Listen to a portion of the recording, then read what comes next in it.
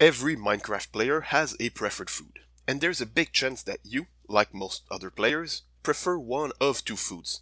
If you value saturation over hunger, you will probably eat golden carrots, and if you value hunger over saturation, you'll probably eat steaks. There are of course some exceptions, but my observations still tell me that outside of early game or unless they're doing a weird challenge, players usually pick one of those two and stick with it for the entire game.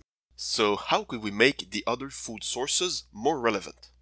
My solution starts with one new concept. When an animal is affected by a potion effect, its meat should keep that effect and give it to the player that eats it. The effect that you get from meat would have a shorter duration than the potion and could only have the basic level 1 effect. That way potion would stay relevant as their effects would be stronger or last for longer. Each type of meat would also have a preferred effect for which it would give a longer duration. For example, let's say cows have an affinity for strength. A cow affected by strength would give meat that grants this effect for 45 seconds, but a cow affected by speed would give meat that grants speed for only 30 seconds. They could not hold more than one effect, giving priority to their preferred one, than to the effect that has the longest duration left. These effects would be kept when cooking these meats and crafting more complex meals like for example the rabbit stew. Here are my suggestions for each meat's preferred effect. Strength would work better with beef, invisibility with mutton, leaping with rabbits, slow falling with chickens, water breathing with any type of fish, and fire resistance with pork chops. However, 1.16 is still in the works, and by the time I'm recording this, Hoglins drop pork chops. In case a meat specific to Hoglins is introduced in the game, I would make this little change, where fire resistance would work better with Hoglin meat, and swiftness would work better with pork chops. This idea would combine very well with an enchantment that I suggested for the hoe in the previous episode. For the full video about hoes, check out the link in the description or in the top right corner.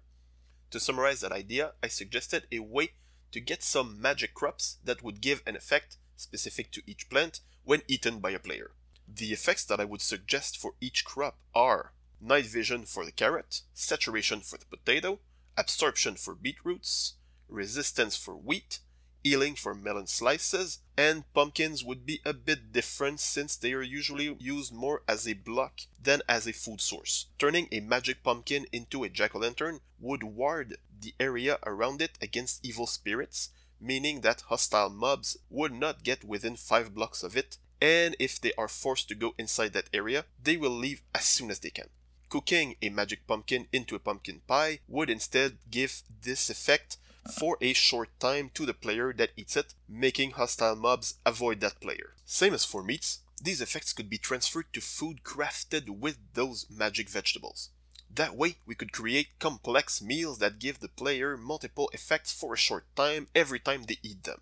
So this would be a good time to add even more craftable meals like hamburgers, all sorts of stews, chicken pot pies, or any other recipe ideas you could come up with. So there it is, these are my ideas to add a bit more variety to food in Minecraft. Now it's your turn to share your ideas and suggestions in the comments down below. I read them all and I always take them into consideration. I would like again to thank my friends over at the Withering Effect podcast who inspired this series. They do some amazing stuff and you should really go and listen to them if you haven't already. Thanks for watching and have a great day.